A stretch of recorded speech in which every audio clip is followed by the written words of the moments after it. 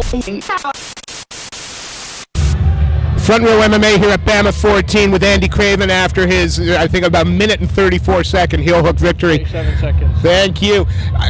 My question coming in was that the game plan to look for the quick submission, or did the opportunity just present itself? Yeah, the opportunity just presented itself. I'm not that much of a firm believer in strict game plans, because a fight is obviously very individual each time, so you don't want to go in with something that's too scripted, because otherwise if it doesn't go the way you think it's going to, you're going to be shocked and it could throw your game off. So I went in very open-minded. It happened to be there. I saw the opportunity and I took it.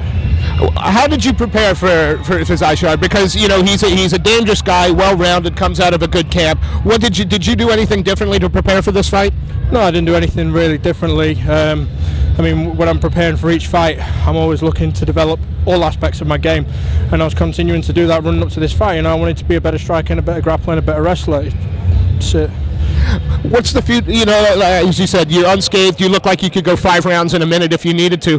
How much time are you going to take over the holidays, and when can we expect to see you get back in the cage? It's a case of getting the right match on the right show, and my development between now and then. Obviously, each time you step in the cage, there needs to be a noted amount of improvement. So I'll make sure that before I get in there, we're looking better and the match is right. I'm not going to ask you to call anybody out, because I think that's rude, but what type of opponent would you like to test yourself? Is there 1 or 2 people out there whose skill set is really an attractive opponent for you? To be honest, I can't say that there's any names in particular. Obviously, as an upcoming pro fighter, I'd like to be sort of seeing myself in the rankings, in the UK rankings. So anyone who I need to fight to get into those rankings is who I'm after, but no one in particular. And can we expect to see on BAMMA again? We know that there's going to be a lot of consistency with their cards next year. Yeah, sure. I mean, this is a fantastic show. It's my BAMMA debut, and I couldn't be more impressed with the show. I'm very, very proud to be here and very, very grateful that they've had me. So I'd like to be here again, but it's all match permitting.